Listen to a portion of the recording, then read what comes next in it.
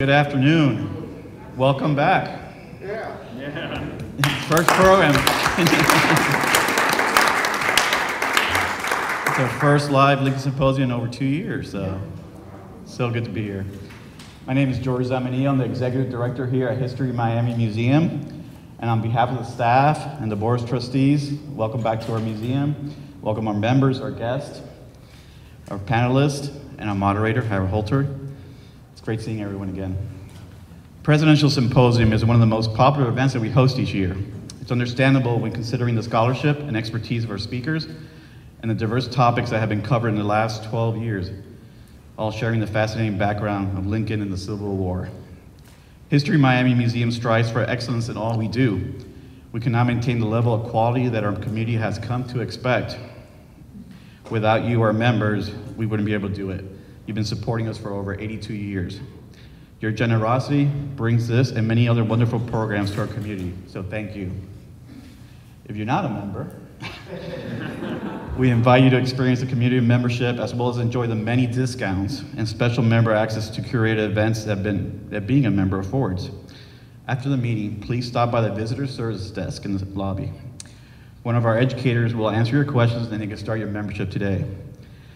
Be sure to join us in the Cultural Plaza right after the symposium, by the way, for a reception.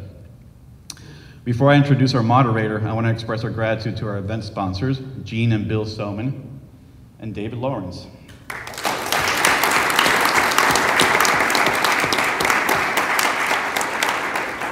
I also want to introduce the newest member of our development team and our annual giving manager, membership and annual giving manager, Gina Ballaroso. Welcome to the team, Gina.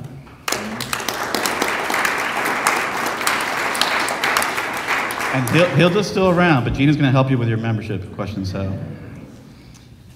Harold Holzer, our moderator for today's symposium, currently serves as Jonathan F. Fanton, director of the Roosevelt House Public Policy Institute at Hunter College in New York. Holzer is the winner of the 2008 National Humanities Medal and the 2015 Gilder Lehrman Lincoln Prize. He is one of the country's leading authorities on Lincoln and the political culture of the Civil War era. A prolific writer and lecturer and frequent guest on television, Holzer served for 10 years as co-chairman of the U.S. Abraham Lincoln Bicentennial Commission, appointed by President Clinton. He is now chairman of the Lincoln Forum, author or co-author of 55 books. He was historical advisor to Steven Spielberg's Lincoln and the recent CNN series, Lincoln Divided We Stand. This month he appeared on the new History Channel series, Abraham Lincoln. He's hosted 12 previous Civil War events at HistoryMiami Museum. It's amazing. So we welcome Harold and his wife Edith once again to Miami on this very special occasion, the 51st wedding anniversary. So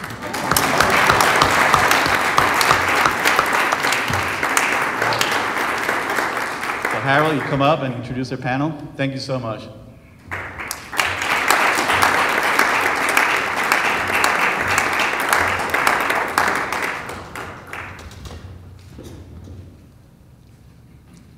Edith was 12 when we were married. It's clear. Actually, I think we were teenagers when we met, but that's another story. Thank you, George, and thanks to Dave Lawrence and the Children's Movement of Florida and to Bill and Jean Soman, who will be watching this program when it's online, for your support for these 13 years, and to Hilda and Leanna and everyone who helped us get here for this, our first trip in 2 years anywhere, much less back to Florida. But special and sincere thanks to George, who invited us down here 13 years ago and just kept this event going until it grew. You've really been terrific to us, and I just want to say how much we appreciate you. So thank you.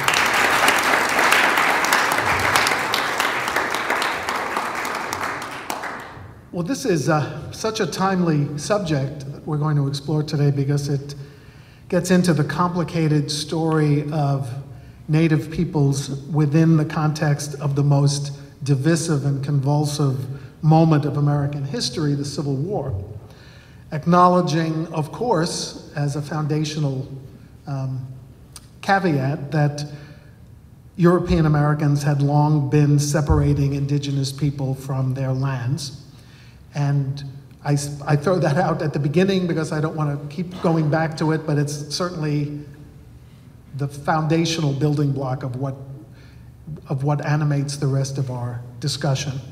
And I am going to probably use the term Indian and Native American interchangeably. I've gotten permission from my colleagues on the panel to be cool about it and just keep going, and we can discuss it later. The subject is timely also, and I'm going to start advancing these slides. Oh, I linger on this one. I look younger there.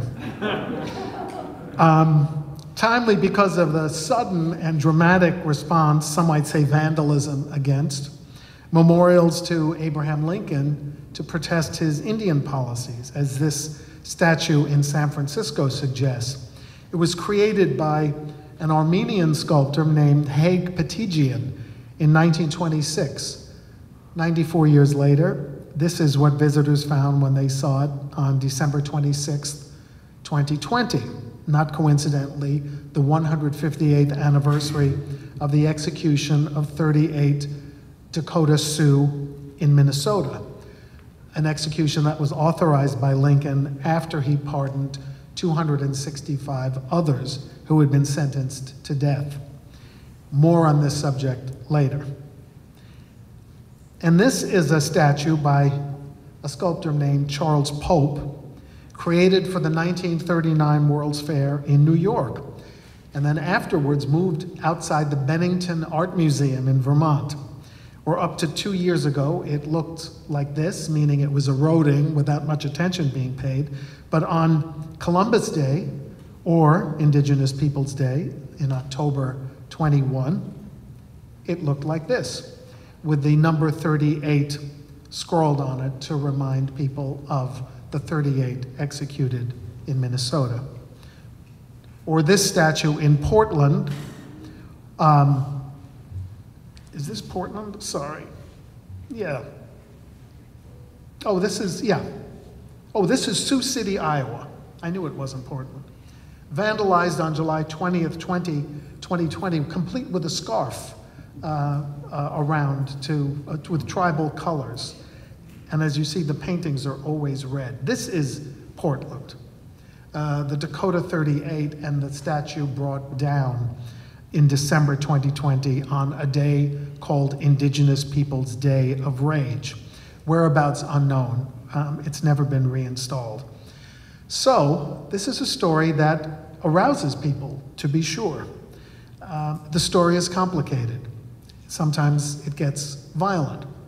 And as we see, it evokes an emotional response. So let's start with Lincoln. Let's start with Abraham Lincoln, but not the Abraham Lincoln who's portrayed in that statue. I want to talk for a minute about the future president's grandfather, the first Abraham Lincoln that we know about in history, who moved from Virginia to Kentucky in 1780 to lands on which, no surprise, Native Americans had once dwelled and hunted. And he volunteered to fight in a militia against Indians.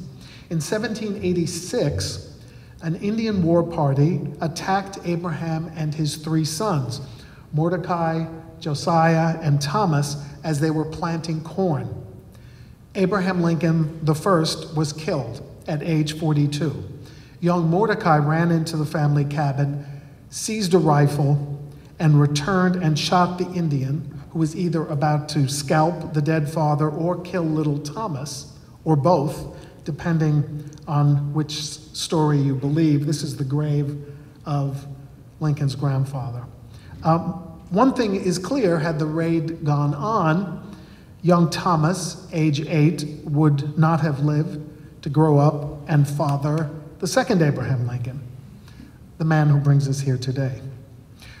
As Lincoln said of his namesake, the man he never knew, the story of his death by Indians and of Uncle Mordecai, then 14 years old, killing one of the Indians, is the legend more strongly than all others imprinted on my mind and memory. As Lincoln remembered it, his father had died not in battle, but in stealth. So that's a powerful comment, and admittedly imprinted more firmly than any other Lincoln legends in the young boy's mind. And he wrote that reminiscence when he was 50 years old, so it was still percolating in his mind. That story could not have made Lincoln naturally sympathetic to the plight of dispossessed Native peoples. Quite the opposite, which put him in line with most European Americans making their way in the American West. You might say it made him fighting mad, because in 1832, when he was 23 years old, Abe Lincoln left the safety of his village, New Salem, Illinois, and, like Abraham Lincoln I, enlisted in the state militia to fight Indians, in this case in the Black Hawk War, organized in response to an unauthorized return to native lands.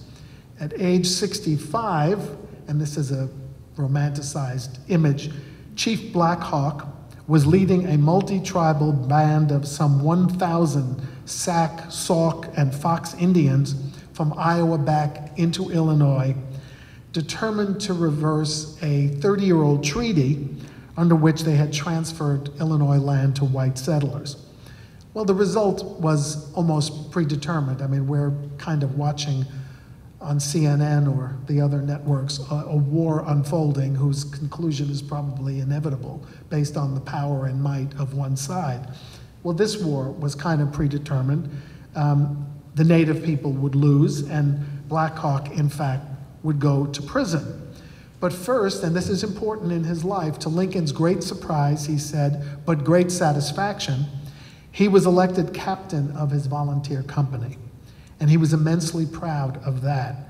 He wrote later in the third person, he has not since had any success in life which gave him so much satisfaction. The war itself was a mixed affair. Captain Lincoln, and here again a stylized drawing, enjoyed his soldiers' affection, but not necessarily his superiors' respect. He was actually arrested once for firing his weapon outside camp against orders, and again for letting his 60 men get so drunk that they couldn't march. That's unusual because Lincoln was a teetotaler. And although he endured what he called hardships, he later admitted he was in no battle. He glimpsed corpses, but caused no death, saw no action, endured no injury, and never fired that weapon in the field.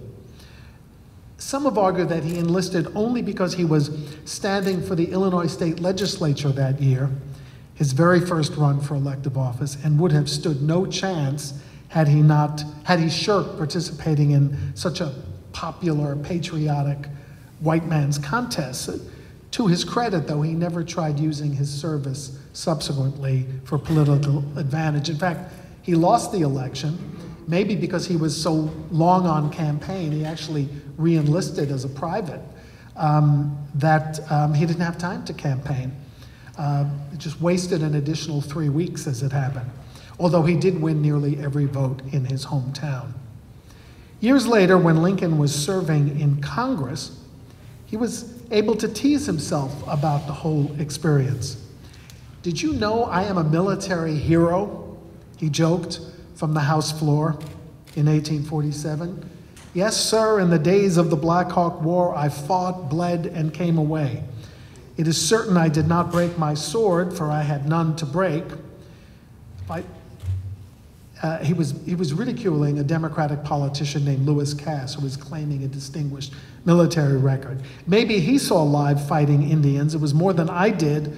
I did have a good many bloody struggles," he said, "with the mosquitoes." I think it's fair to say that Indian affairs did not much occupy Lincoln as his political career and horizon expanded. The subject came up during the Lincoln-Douglas debates. I was interested to find myself after forgetting this.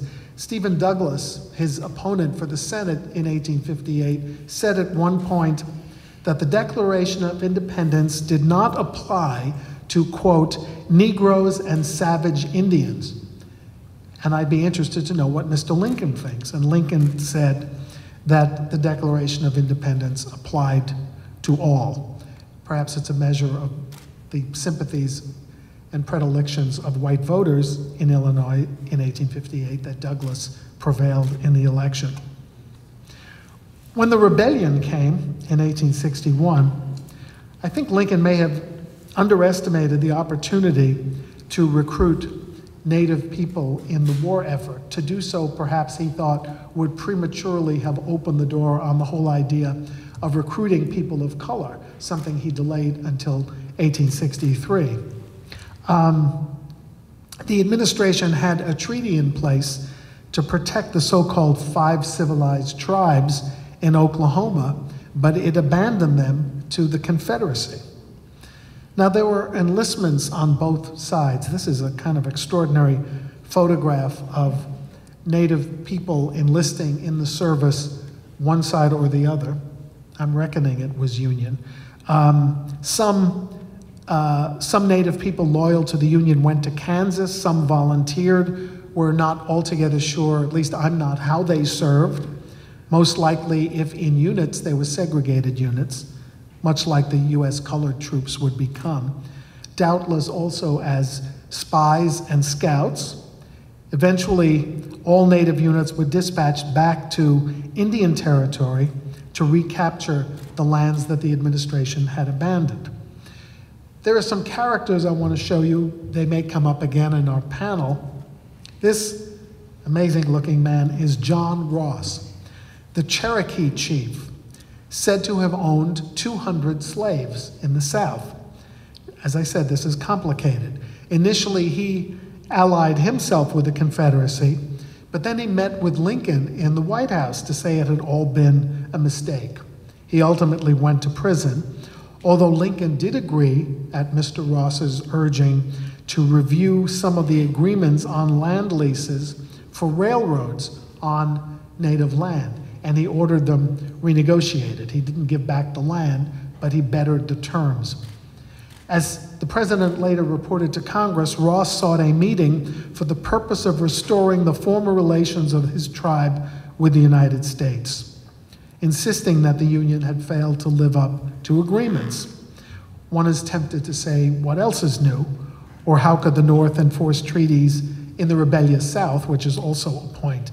In either case, Ross and the Cherokees had formed alliances with the Confederacy as a matter of self-preservation. Now this man, about whom you'll hear more, I'm sure, is William Dole, Lincoln's Commissioner for Indian Affairs, who brought integrity and some degree of sympathy instead of the usual corruption and unmitigated racism to his bureau. Yet by 1864 was compelled, under newly passed legislation, to force loyal Native people who had fled back to Kansas back again to Indian Territory. And then in 1862 came the Sioux or Dakota Rebellion in Minnesota that I mentioned a minute ago. And I know our panelists will elaborate in various ways on the details, but when soldiers, Union soldiers, crushed the outbreak, General H.H. Silby ordered the execution of 303 Indians convicted of, quote, participation in murders and rapes. There was intense political pressure for what white residents called swift justice, especially, and I know you'll imagine the political atmosphere, it was just a few months before a first-term president's first off-year election. You know what that can be like. Minnesota Republicans urged, kind of threatened Lincoln to let the executions go forward if he expected to do well in Minnesota and surrounding areas. Lincoln refused.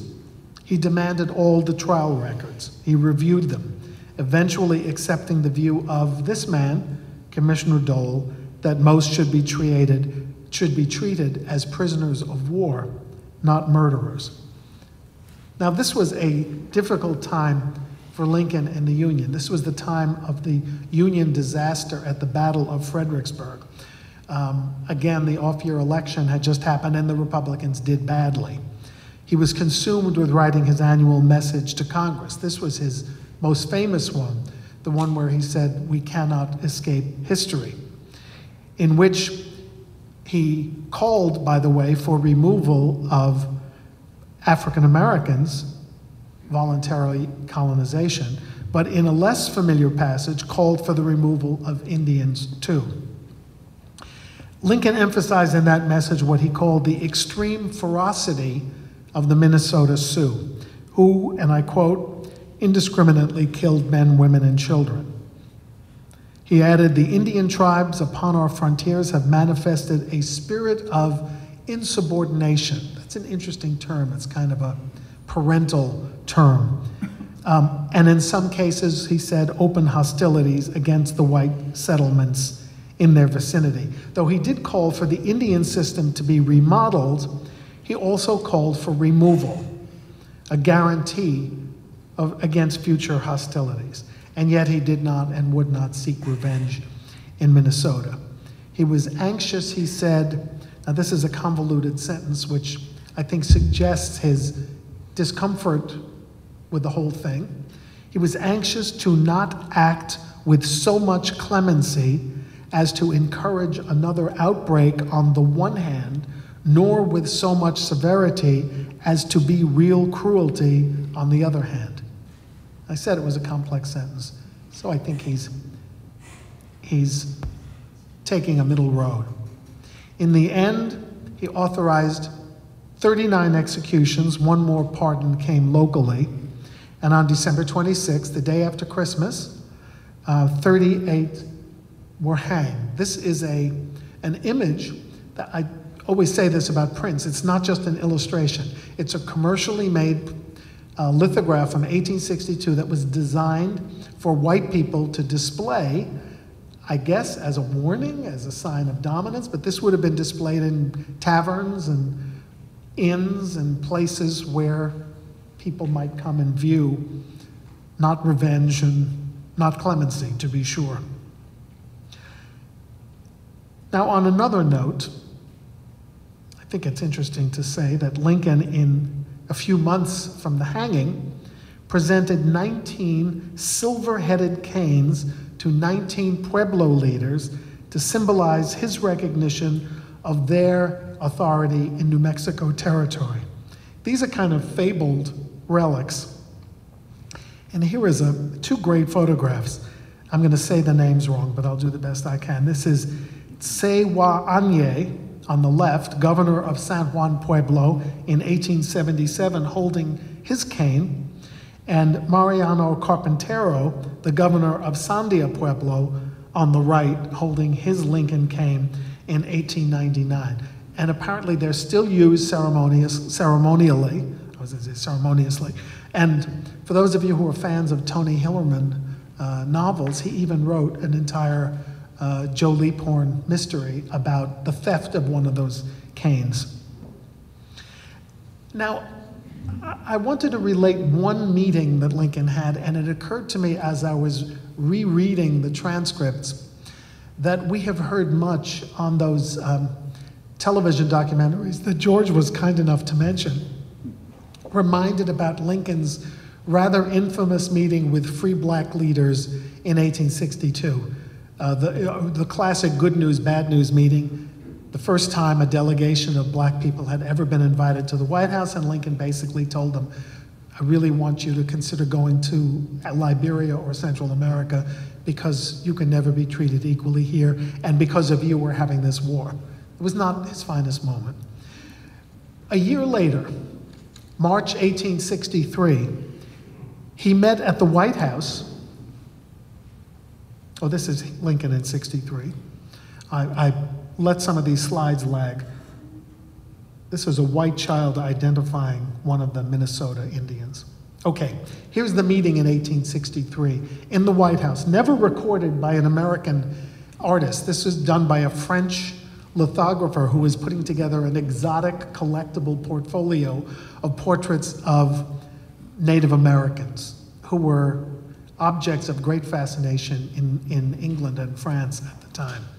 So he calls together at William Dole's organization 14 chiefs of the Cheyenne, Kiowa, Arapaho, Comanche, Apache, and Caddo nations, a truly extraordinary gathering, but one at which Lincoln spoke equally paternalistically as he had to the African Americans. Now, I will say, just to balance, the meeting with the African Americans in the presence of a reporter was meant principally to assure white voters that the forthcoming Emancipation Proclamation did not mean racial integration, did not mean a biracial society. He thought he would have no support for emancipation unless he added colonization to the mix. We can debate whether that was a bridge too far, but this meeting, well, we're not sure what the point was. But we know that his guests sat cross-legged on the East Room floor. This is not the East Room, I'll explain this picture later.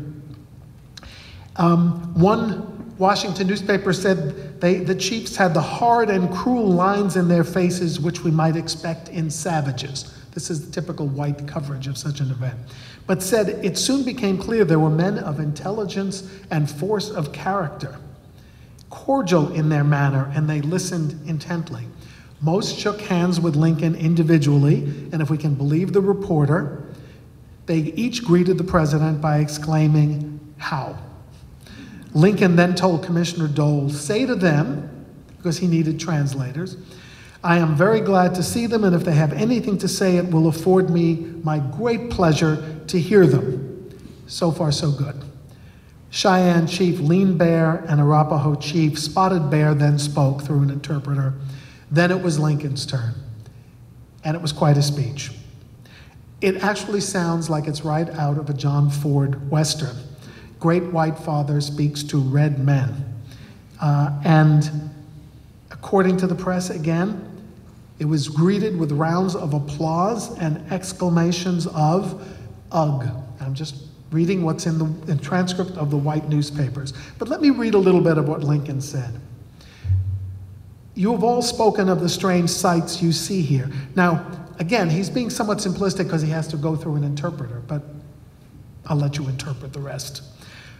"The sights you see here among your pale-faced brethren, the very great number of people that you see, the big wigwams, the difference between our people and your own, but you have seen but a very small part of the pale-faced people. You may wonder when I tell you there are people here in this wigwam now looking at you who have come from other countries a great deal farther off than you've come. We pale-faced people think that this world is a great round ball." And then he asked for his aides to bring a globe to the center of the meeting so he could show his visitors the great round ball that he was speaking of. Lincoln said, "We have people now present from all parts of this globe. Here and here," I assume he's pointing, "and here.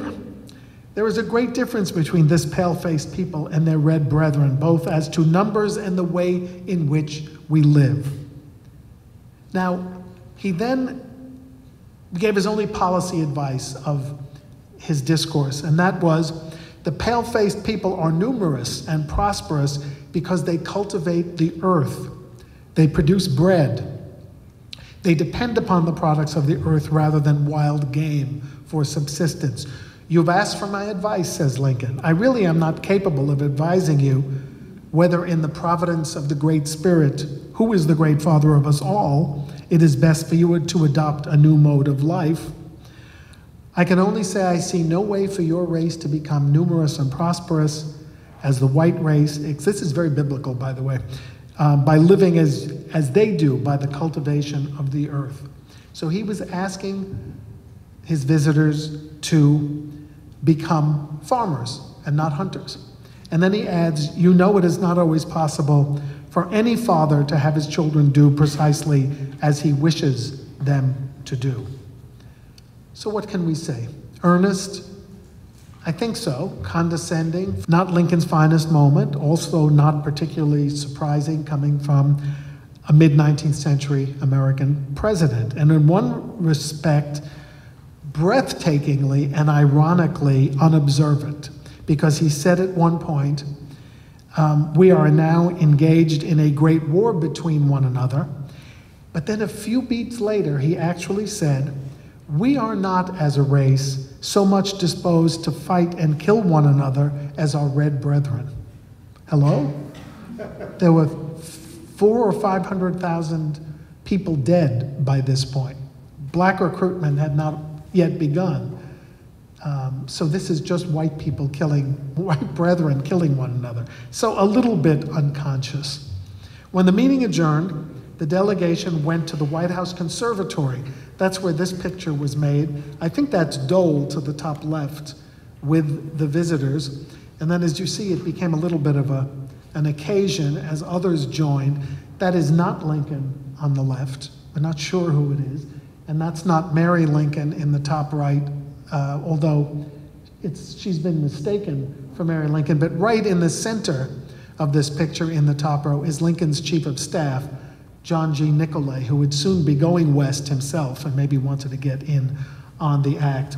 By the way, all 4 of the chiefs in the front row would be dead within a year in battle. And that brings us in December 1864 to just a month after Lincoln's re-election to the horror of the Sand Creek Massacre, a murderous rampage led by Union Colonel John Chivington and his Colorado militia after white settlers in search of gold had trespassed on Cheyenne and Arapaho land, and 100 of the whites had been killed. But 100 killed in return, including men and women who were Native people who were sexually mutilated. And this native drawing tells you that gruesome story.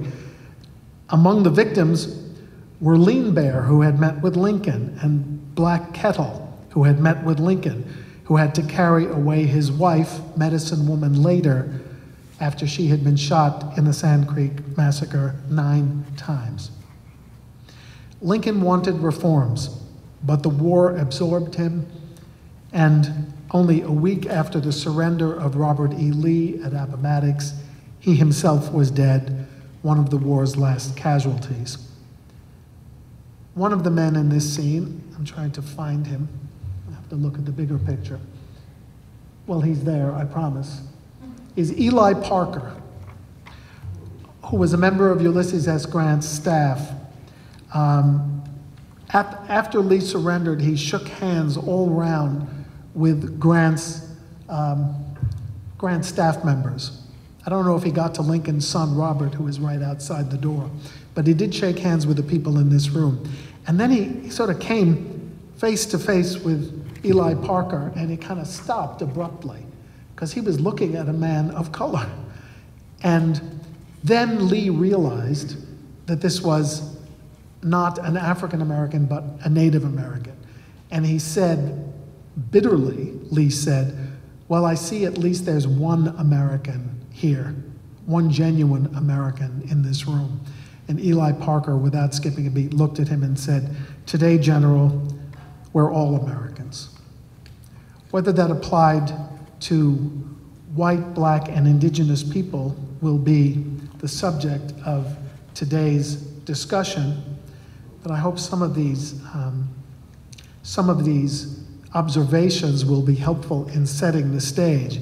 And as I've said from the beginning, when I've described this as a complicated story, here is a 20th century photograph of Native American Confederate veterans still celebrating their war against slavery. Very complicated. We make treaties with you when we try to observe them, the self-appointed Great White Father told his visitors in 1863. And if our children should sometimes behave badly and violate those treaties, it is against our wish. That may sum up Lincoln's attitude. He would ultimately approve 19 treaties with Indian nations, including land cession treaties with the Chippewa, the Utah, and the Fox and the Sauk, the same tribes that he had once opposed in the Black Hawk War 30 years earlier. But he also built forts and new telegraph lines through Indian Territory, the railroad, the Transcontinental Railroad, for which the federal government exerted right-of-way privileges, and one of his signal domestic achievements, the Homestead Act, arguably displaced or made permanent the displacement of indigenous people. Was he friendly to Native people? Certainly not by our standards. Did he believe rights existed? I would say yes. Did he ultimately believe Native people had to reimagine their traditions and their culture? Yes. And to embrace Christianity and reject previous religious beliefs? I would say yes. He mentioned Indian affairs in another message to Congress in 1863. Sound policy and our imperative duty to these wards of the government demand our anxious and constant attention to their material well-being, to their progress in the arts of civilization, and above all to that moral healing which under the blessing of divine providence will confer upon them the elevated and sanctifying influences, the hopes and consolations of the Christian faith. That's Abraham Lincoln, the missionary. But for a veteran of an Indian war, though he never pulled a trigger, as the grandson of a pioneer, a white pioneer killed by Indians, my suggestion is that notwithstanding the legitimate grievances of generations of Native people, Lincoln, as always in his career, came a considerable way. So how should we remember him? As the pardoner of 265 Native people, or as the executioner of 38? And when it came to that globe that people of all races shared, and which he described as a great round ball, should we take him at his word that his goal was to live in peace with you, all our red brethren? What makes us cringe today may have pleased his visitors beyond words, and may even have struck some white readers of that speech as a little too progressive. So it's hard to do a simplistic discussion of this era, and I think I regret the simplistic defacement of Abraham Lincoln in all cases. Sometimes we have built monuments too blindly, such as in this 1909 statue of a Colorado cavalryman, which for a century and a half, well, for a century, stood in front of the state capitol building in Denver. Now, this is a tribute to the same regiment that participated in the Sand Creek Massacre. Unfeeling, rewriting history? I would argue so. In October 2020, it was brought down. It's now in the History Colorado Museum. George, they spell it the same way as one word with a capital in the middle. History Colorado, as an artifact, not an icon. And this base outside of the state capitol awaits a statue remembering the massacre. Sometimes I think it's easier to pull down statues than to decide what we can rally around and build. And maybe we can talk about some of that today. It's said that just before the war ended, Lincoln said, "If we get through the war and I live, the Indian system will be reformed." But he didn't live, and we will never know. Thank you.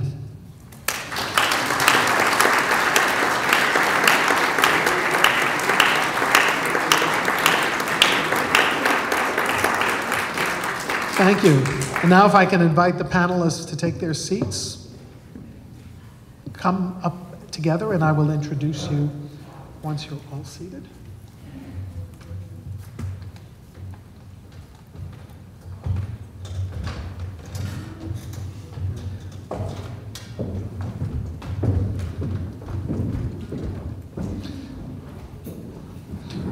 We have a wonderful, distinguished group of panelists today. I'm honored to introduce them. At your right is Caroline Laporte, an attorney who serves as a judicial advisor to the Seminole Tribe of Florida and an associate judge for the Little River Band of Ottawa Indians.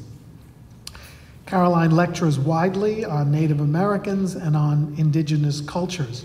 She is a descendant of the Little River Band, and she also works as a director of the Tribal Safe Housing Center for the National Indigenous Women's Resource Center, and on the American Bar Association's Victims' Rights Task Force. And she teaches Indigenous Studies at the University of Miami.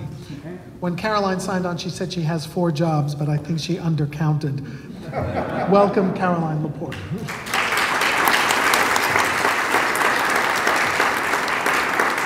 We're also excited to welcome Dr. Elena Roberts, who is Assistant Professor of History at the University of Pittsburgh. Like Frank Williams and me, she's come in from the cold to visit Miami. She is a historian who specializes in the intersection of Black and Native American life in the Civil War era and beyond. She's focused her studies and her writing and her research and her teaching on several cultures, including Black and Native history in the West. She is the author of I've Been Here All the While, Black Freedom on Native Land. And just a couple of weeks ago, she was named a finalist for the 2022 Lincoln Prize for that book. So congratulations and welcome.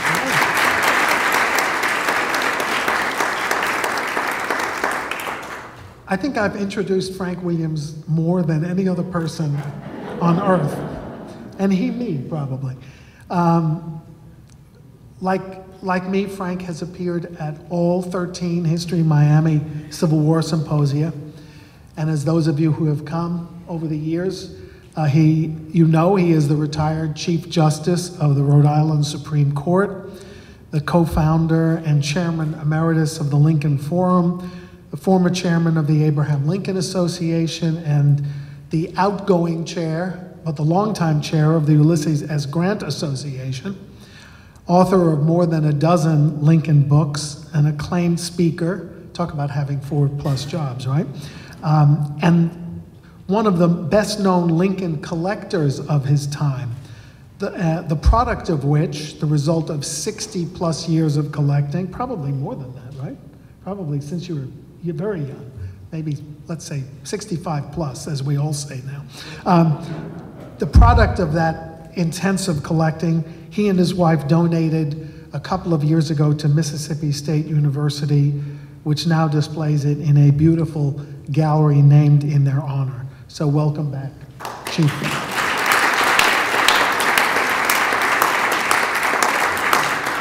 So I think what we decided beforehand when we did the rules and regulations is that we're going to invite each of our panelists to do an opening statement, and then I'll have some questions. So let's start with Caroline Laporte. Thank you for having me. Busu Ani Caroline Laporte. As Harold stated, I am an Anishinaabe woman, an immediate descendant of the Little River Band of Ottawa Indians. My family's ancestral land is what is now known as Michigan. I am an attorney. Don't hold that against me, please. Unlike the other panelists, I'm probably the only really non-Civil War expert here. My subject matter expertise is squarely situated within the experience of Native American women who are sexual assault and domestic violence survivors, which I believe actually has a very strong through line to the content that we're discussing today. So I often talk to my students at the University of Miami about the different eras of federal Indian law and policy that spans the arc of settler colonialism and its violent relationship, if you can call it that, with its indigenous populations. The two eras that I think most overlap with our discussion for today are first, removal of Native people, and second, the allotment and assimilation era, which we talked about a little bit earlier with your mention of massive land theft. I would be remiss if I did not point out that at all times, the United States, whether unified as one or split into two, has been a colonizing government, whose chief occupation has been one of genocide and massive land theft. It is my understanding that our panel today is going to explore various politics during the Civil War, quote unquote, conflict and removal of Native people, from their lands. But one thing that I really wanted to highlight today and address, because I do believe that it's very relevant to what is going on in present day discourse in Canada, and most certainly will be going on here when Deb Holland completes her review of Indian boarding schools,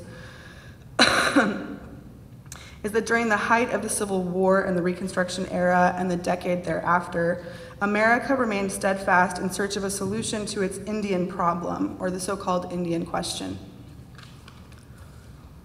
As it became prohibitively more expensive to kill my ancestors, the United States government pushed another genocidal campaign, one of absolutely violent forced assimilation. In 1819, Congress passed the Indian Civilization Fund Act. Its chief purpose was to civilize Native people. But the business of making Indians white was no less than an ongoing act of state violence. It was aimed at the eradication and extermination of our people, and at the very least of our people as indigenous people. So I wanted to talk about Brigadier General Richard Pratt, who's my least favorite person in US history. He was shaped primarily by his military life. In 1861, he enlisted as a volunteer in a volunteer regiment during the Civil War, and in 1867, post his time there, he was assigned to Fort Gibson in Indian Territory. But in 1875, Pratt transported captured Native prisoners of war from Fort Sill to Fort Marion here in St. Augustine, Florida. It is here that he began a massive social experiment to assimilate both the prisoners of war that he had taken and also their children. He was apparently very successful in the eyes of the US government. He lobbied Congress and was able to convince both the War Department and the Department of the Interior to open the Carlisle Indian School in 1879. How many of you are aware of this history already? I'm just curious. Okay, so some, all right, good. So this is topical and not redundant then, great. As such, a new genocidal tactic is born as children of influential tribal leaders were stolen, often by Bureau of Indian Affairs agents, and taken to state or church-run and state-funded programs across the United States. Pratt's famous motto at this time was "To kill the Indian, save the man." He believed that he was planting treason to the tribe and supplanting loyalty to the nation at large, and this is how he sold his program to both Congress and to white society at large. To call these institutions schools is a dramatic and very odd retelling. They were internment camps. The children of these nations were taken forcibly from their homes. They were stripped from their families. They were taken from their tribal communities, oftentimes very far away from their reservations or where they were living. They were punished for their indigeneity, not allowed to speak their language. Their hair was cut. Their names were taken from them. And they were forced to practice Christianity. And even though all of that very much resembles, at the very least, cultural genocide, physical genocide occurred as well. Native children in these schools were murdered, they were sexually assaulted, they were physically abused, they were kept separate from their siblings. And there are a ton of other horrific stories, but I believe if everyone's been watching the news, I assume you've seen some of the information that's come from Canada recently, in which they started with the discovery at Kamloops Indian School, found a mass grave of 215 Indigenous children.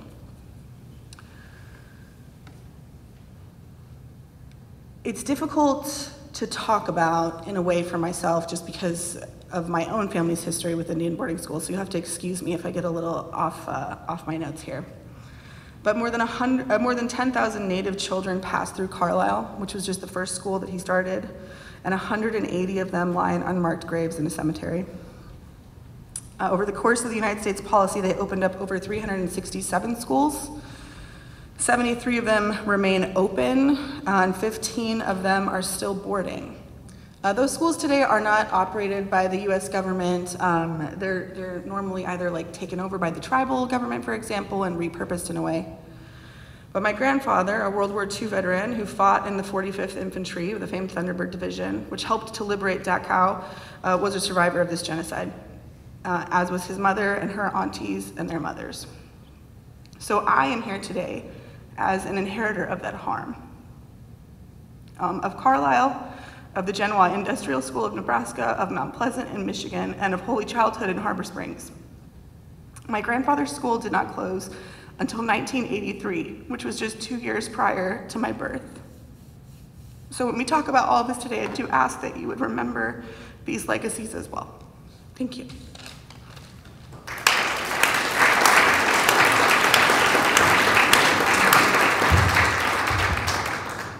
Caroline, thank you for sharing the history and the emotion behind it. Professor Roberts.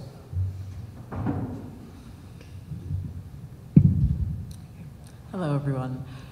So my specialty is not in necessarily the military battles or even politics all the time of this era. Really, my work is looking at the Native people and Black people who lived in what is now Oklahoma, but was once called Indian Territory. And so I wanted to start by giving you a background really to why Native Americans actually owned Black slaves. And so Harold mentioned this a bit in his opening intro. But my ancestry on my father's side is African American, as well as people of African descent who were owned by Chickasaw and Choctaw Indians. I also have Chickasaw and Choctaw ancestry. But there were 5 tribes originally from the Southeast, so Mississippi, Alabama, Georgia, who basically owned slaves in the same manner as white Americans. And so to take you kind of back to how we even get the institution of slavery in these nations, I wanted to tell you a little about the systems of slavery and captivity that were actually present in North America before Europeans. So if you've seen the film Gladiator, if you're at all really kind of familiar with some of Roman history, then you know that as the Romans were conquering, they came into conflict with many different groups of people. And when those people lost, they were killed. Many of the men were killed, but then there were also women and children who were taken captive. And so this is actually what happened in North America as well. There were lots and lots of different diverse groups of Native Americans throughout North America.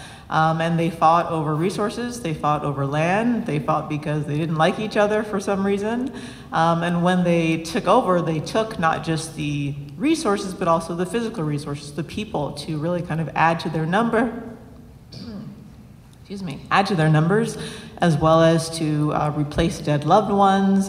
This labor was needed, but also it was important to maintaining social ties. And so many of these people already had a really kind of varied ethnic background, we should say. But none of this captivity was about race. There was no idea of race. And so when Euro-Americans came to the continent, they really introduced this idea of race because it was helpful and useful for a system of labor. And so if you know anything about the colonial period, then you know that Spain is here, France is here, all these various empires are trying to make claims in North America. And so really when we look at different labor systems that are present throughout North America, such as Native American slavery, that preceded African chattel slavery, indentured servitude, there were really lots of different ways that labor could have actually gone in what became the United States. But African chattel slavery was chosen because people of African descent could be made to basically be seen as inferior. And so when we think of the idea of race, that African Americans are all descended from one group of people, it's a creation that really kind of distills all of the complexity of the various people from Africa who really kind of came together to create what we now think of as Black. And so Carolyn mentioned assimilation, the desire to supposedly civilize Native Americans. And so during the 1700s, there were various policies, often today called the civilization policy. And so people were looking to pressure Native Americans to change their clothing, to learn English, to go to American schools, to dress like Europeans and Americans. And so there were many ways that this was not as coercive as it would become in the 1800s. And this was kind of more suggestions, talks. You could receive help from the US government to actually pay for things like spinning wheels. All of these ideas that we have about what makes a group civilized were part of these talks with Native people to try to get them to assimilate.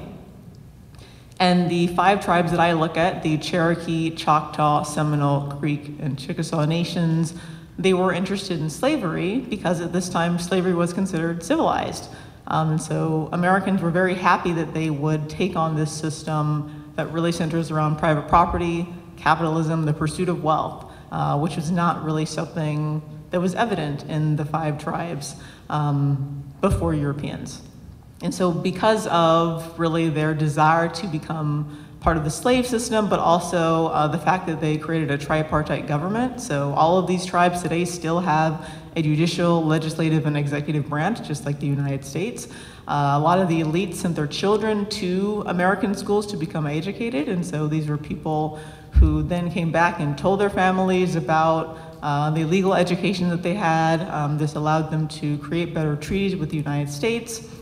And so we get a sense that these 5 Indian nations, partially because of slavery, but also because of all these other changes that they were willing to make in their societies, became known as the 5 civilized tribes because they were seen as different and better than a lot of native people in the farther west who were looked at as just warriors who were interested in military battles and weren't actually as receptive to Euro-American culture. And so some of these differences between the 5 tribes and other Indian people are why we eventually have really the differences and the distinctions of their battle and of their kind of political thought about the Civil War. But I'll get into that in some of the Q&A. Thank you.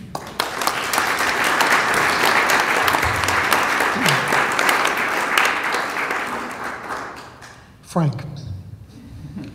This is really the story when it relates to Abraham Lincoln and our own American culture, a story of the good, the bad, and the ugly, mostly the ugly.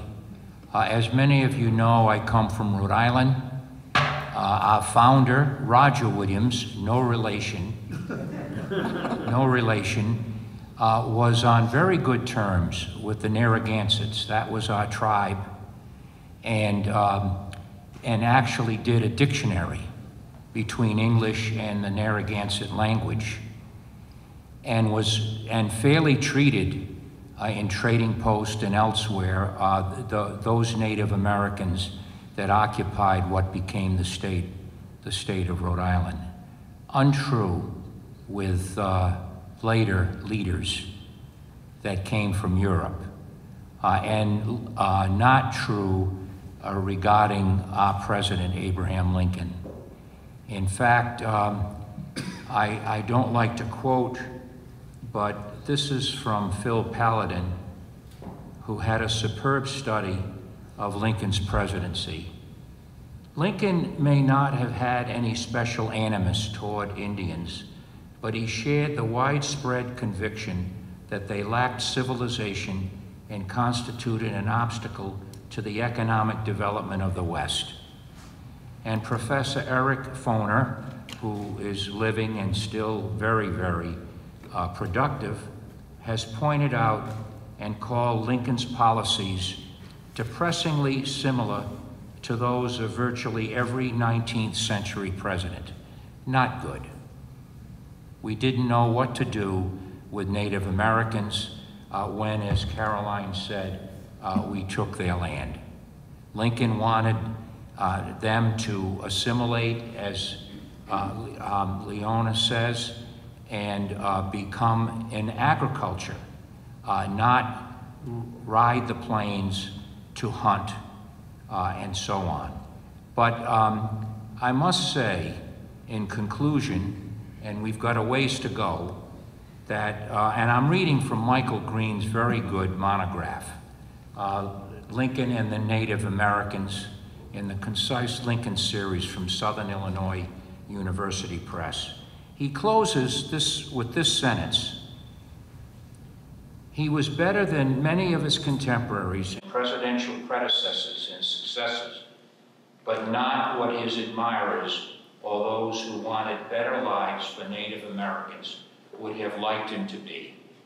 And I think that pretty much sums it up, despite his not having the chance to reform Indian policy. He inherited a lot of this, and including the corrupt agents of the Bureau of Indian Affairs, and yet he was not able to change that culture. Call it what you will, Civil War, precedents, and so on, but we have failed, I think, in Native American policy then, as well as now, and still need to have some way out or a path in which to justify and help Native Americans today.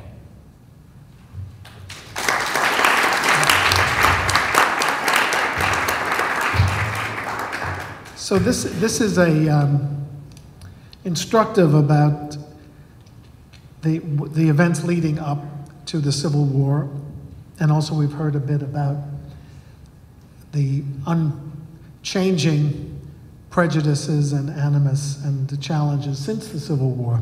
So we're going to focus a little bit back on wartime. Oh, I was supposed to show these wonderful pictures. Sorry about that. Let me ask, a point's been made that the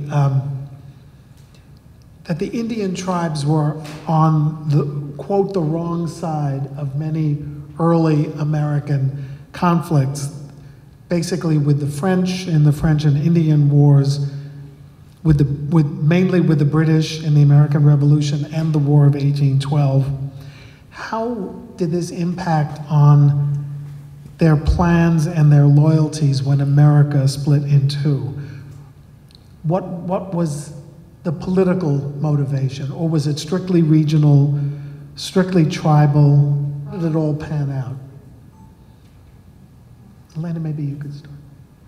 Well, I'm thinking of on the wrong side, of course, with scare quotes, because the idea that Native Americans' alliances are the same as the United States or Britain or anything. There are all of these different motivations that various Native people have. So my nation, the Chickasaw Nation, actually did fight with the United States in the War of 1812, but they did so because they saw the United States as their best partner, who had given them great trading goods, who had really kind of thought of them as a more independent nation versus the British. But with a lot of the colonial period, for a long time, a lot of Indian nations, especially in the East, were looking at Britain as really kind of the safeholder of their treaties. It was Britain who was really telling the colonists, you can't move out further than this line, this arbitrary line to the colonists. And so this, I think, is a really important way of looking at the American Revolution and those sorts of motivations and really what white American settlers are looking for from the very beginning. So this shapes the alliances during this early colonial period as well as later on. And so looking at slavery as an important motivator of the Civil War, but also land for Native people and whichever side they feel is going to help them maintain their land holdings. I mean, I have to co-sign that entirely. I think the way that we have to look at it, right, is what exactly were the Native Americans or the American Indians, Alaska Natives here up against? And it's another war outside of the Civil War. It's been ongoing since contact, right? So it's about sort of thinking around, like you said, the treaty aspect of it. The U.S. entered into over 440 treaties with Native American tribes, and none of them have been upheld. In fact, the most recent one that I think was upheld in any sort of significance was out of Oklahoma with the McGirt case. But that's it, right? So you've got tribes, you have tribal leaders who are abutting against genocide, and they're making compromises based on what they think their strength of position is. Have any of you ever tried to negotiate a contract? Have you ever tried to do it in a language you do not speak, right? It's another consideration of what Native tribes are doing at the time. We get to the Dakota 38, that becomes relevant as well. But there's a lot involved here, more specifically around survival than anything else, I think. Frank, do you want to weigh? I think the allies or the alliances that you talk about, Harold, really had to do with what is better for the Native Americans, where they would think that they would be better treated, with the Brits or with the Confederacy. Jefferson Davis, the President of the Confederate States of America, Lincoln called it so-called, he never recognized it as a nation, was more effective in dealing with tribes than Abraham Lincoln and his administration. I think, too, that what we had was, despite the language barrier, Caroline, in negotiating contracts, was the corruptness of federal officials in complying with the treaties. And as Caroline also indicated, I think correctly, wound up being the theft of lands that properly belonged to them. Let's talk about Jefferson Davis for a minute. Frank, you mentioned him, and he did have, I mean, Lincoln had lore and tradition and family mythology in his background, but not much experience with Native people. Davis actually negotiated treaties when he was Secretary of War, right? Correct. Under President Pierce. Right. Franklin Pierce. Although I learned that one of his negotiators, a man named Albert Pike, recently had his statue removed, so there must have been some treaty misconduct that I'm not aware of.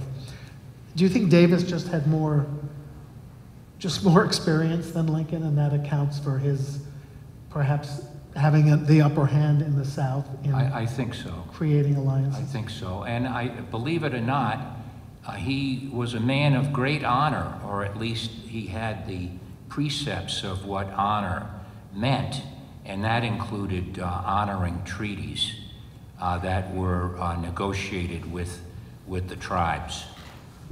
Frank, before we move on, tell the story, because I don't want to tell every story, but there were several experiences Lincoln had in the Black Hawk War of 1832-33 that I didn't dwell on, and one of the most famous was when an elderly Native person wandered into the camp that Lincoln was occupying at that time.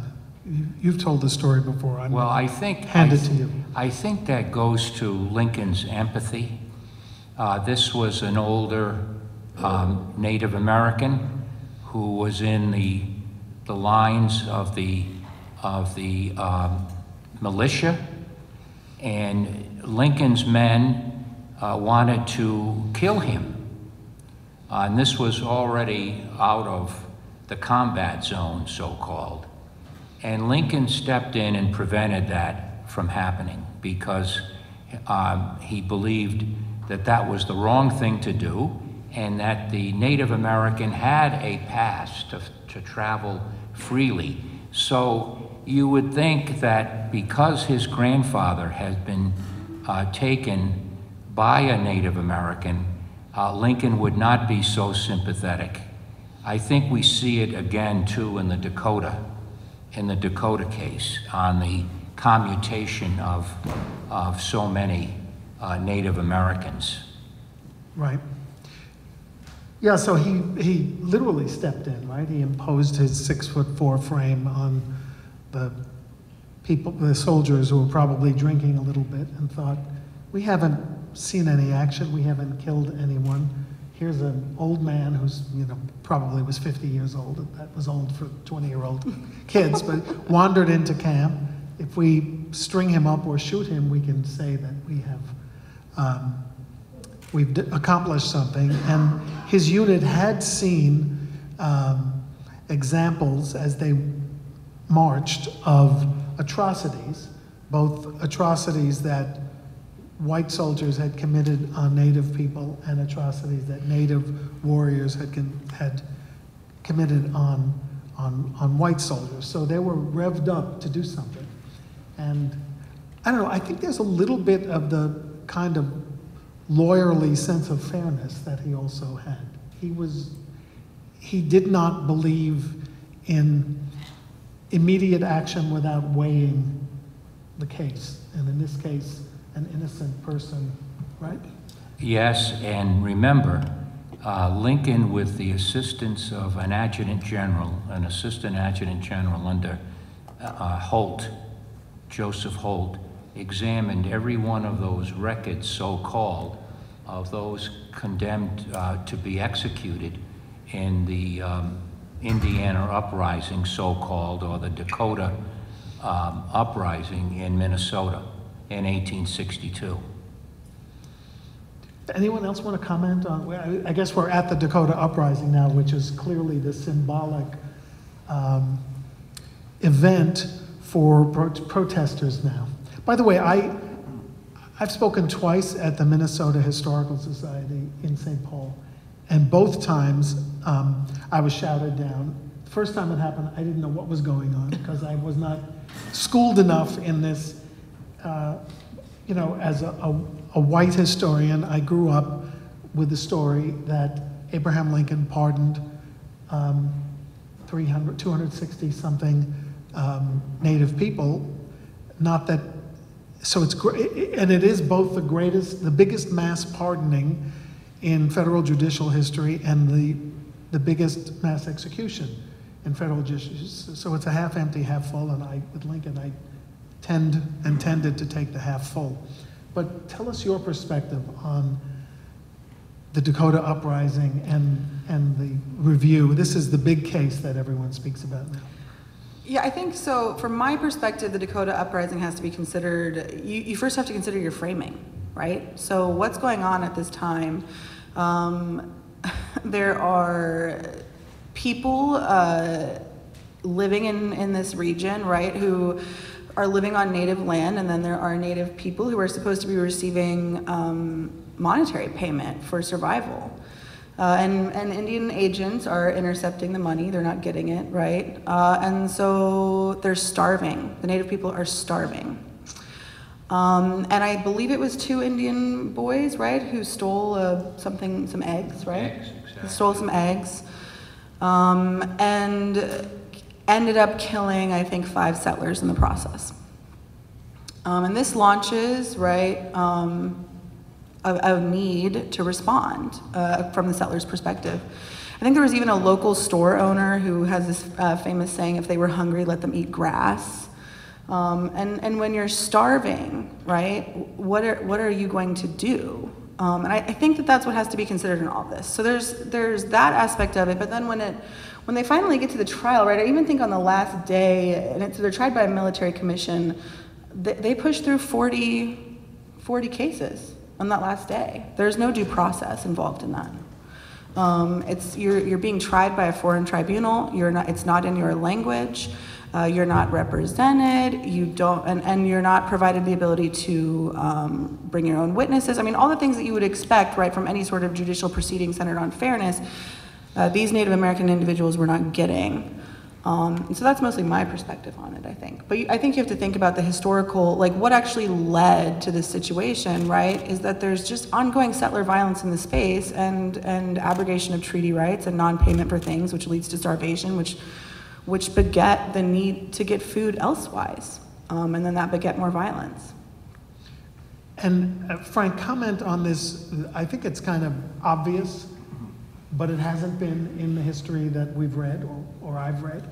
And that is, even not going back 2 steps, which is provocation or justification, but just going back to the trials. Frank, you've presided over a few trials. Was this a fair trial? So, no, it wasn't by our standards, and Caroline's right, there was really no due process. But, and this is no defense of Lincoln's administration and General Pope, who headed the army in the area.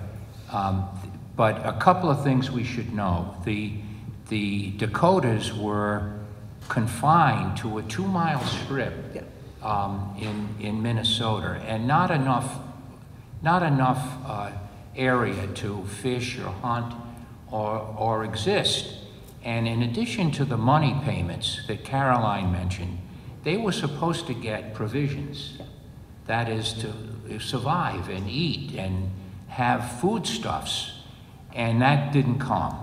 And that's what provoked the attacks. Now, having done so, the uprising caused about, it's hard to know the exact numbers, between 200 and 600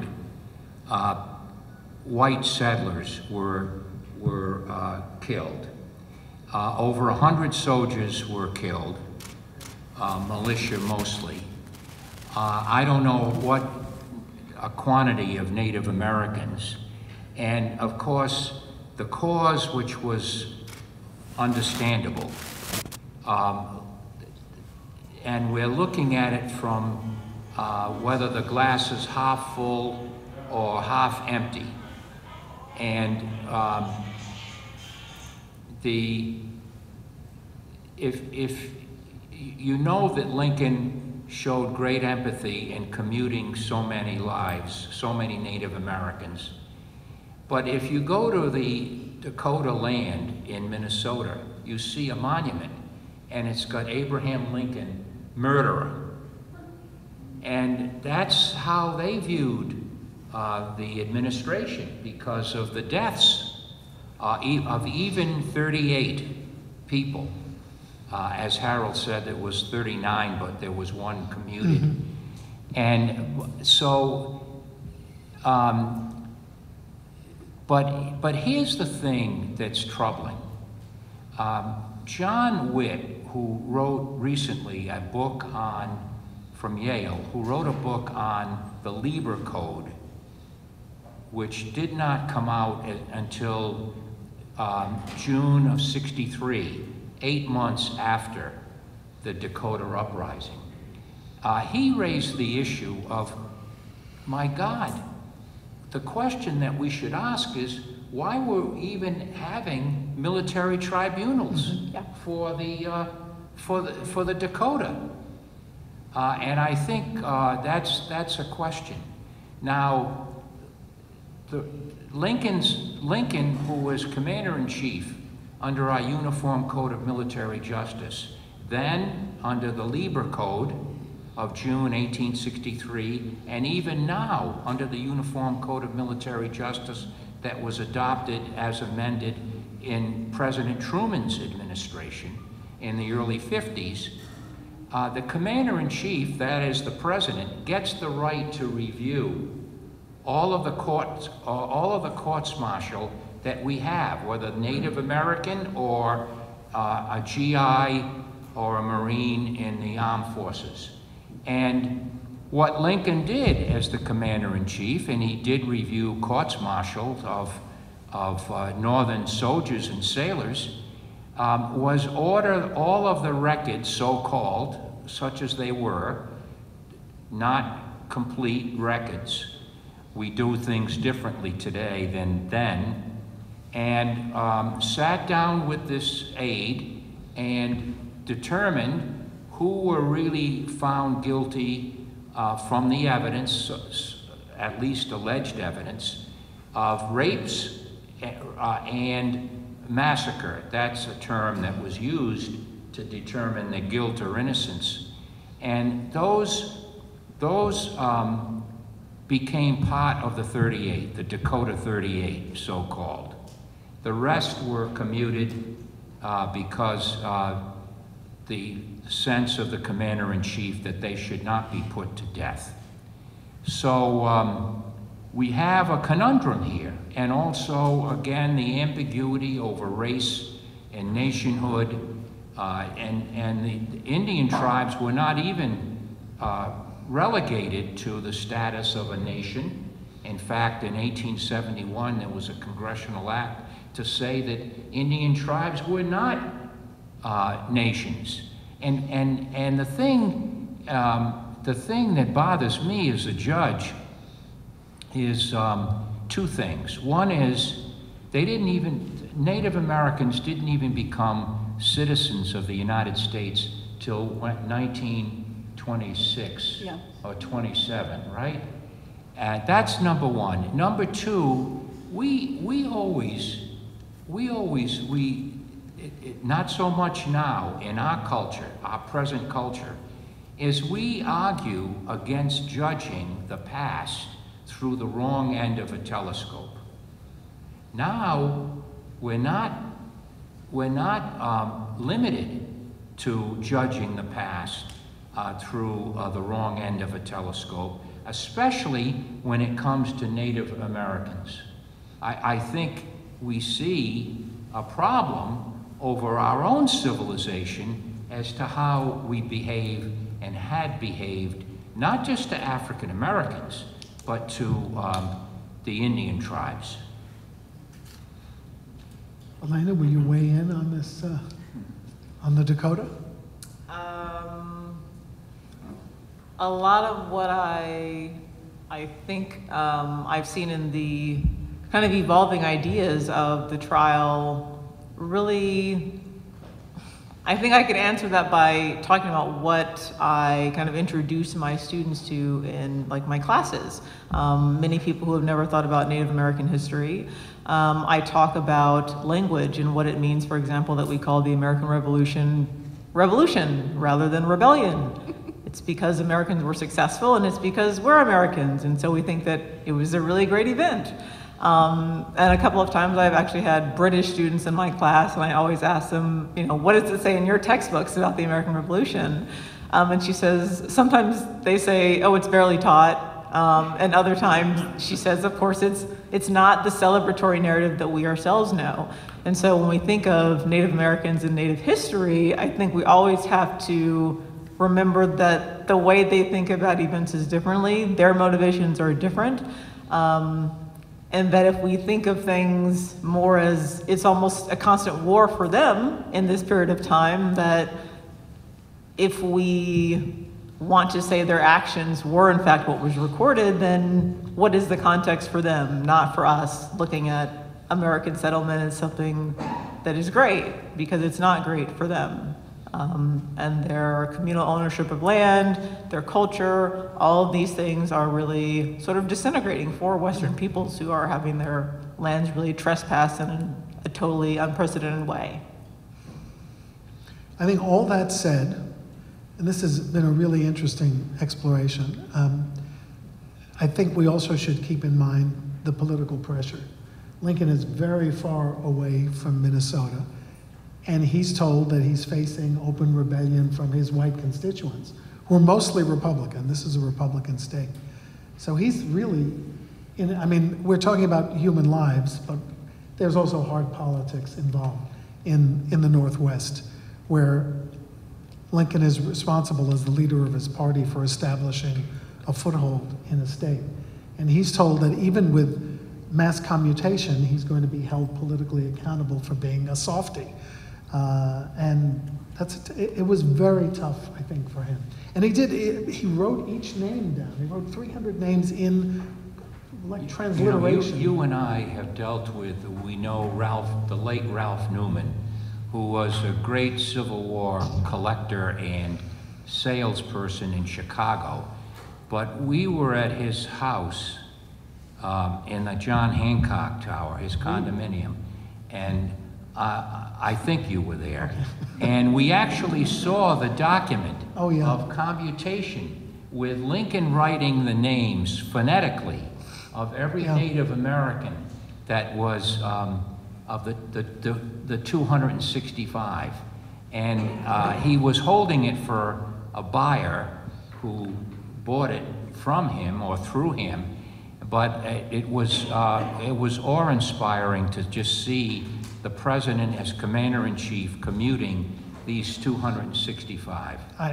It was a traumatic occasion for me because I was so spooked by being in the Hancock Tower that I stood in the center of the room. And when Ralph said, "Would you like to see this?" I said, "Pass it over here," and he wouldn't.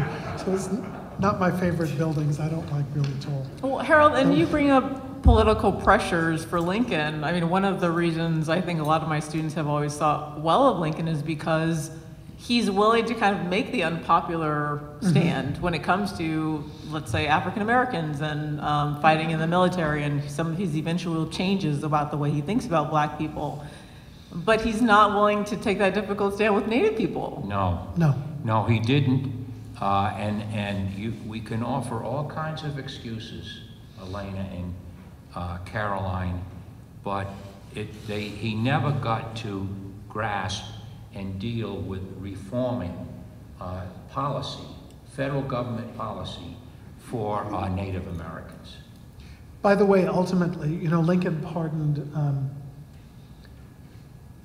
37, and then one person, well, how did it go? It was 39, then it became 38. But there was a 39th person who was actually tracked down in Canada and extradited.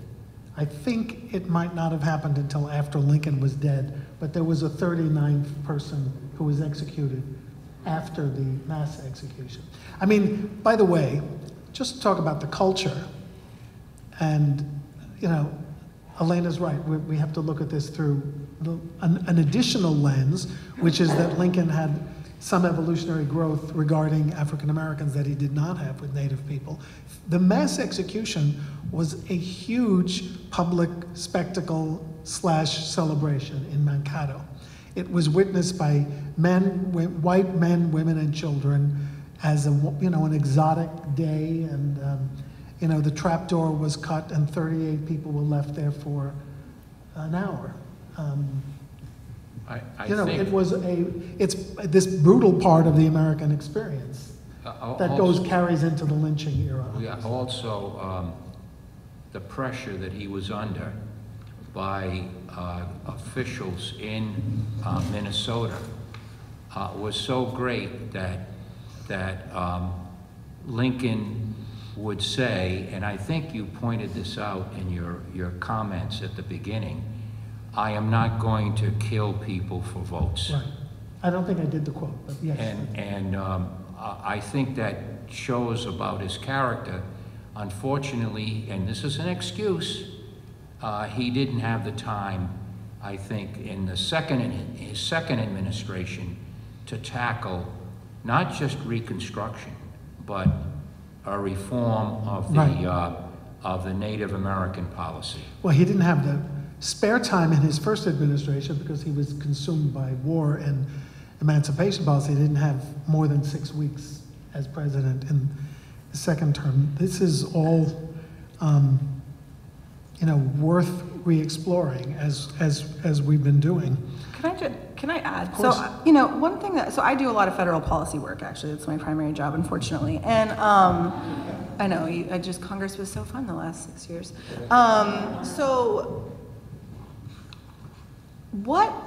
It's hard for me as an Indigenous person, right, to imagine a federal policy that is actually meaningful for Native people, simply by the virtue that this is an occupation that has been ongoing. And so it's hard. I think it's difficult too because, and I'm somebody that works on federal legislation. I struggle a lot with some of the short-sightedness of even the work that I do, right? If what I want ultimately as an Indigenous person is Indigenous governance and Indigenous futures to be a reality, not just for myself, but for everybody in this room, for everybody in the country.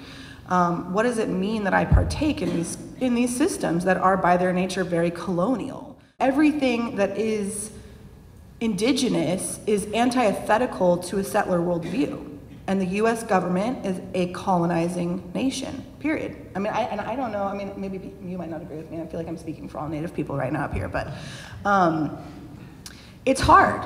Like, that can be a difficult reality of what is our shared, can we acknowledge our shared past together? Can we have truth and healing around that? And then what does our shared future look like with one another? That's actually a really big question that I don't think has been resolved. And you can look to Hawaii as a really great modern example of this.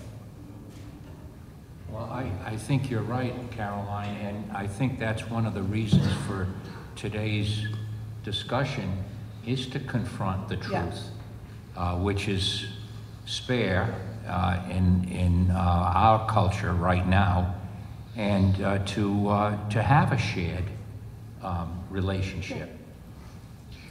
I promised that we were going to spend some time about Reconstruction and the post-war, immediate post-war era, where some Union heroes like Phil Sheridan and William Sherman become consumed with the Indian Wars, so-called, and exacting revenge.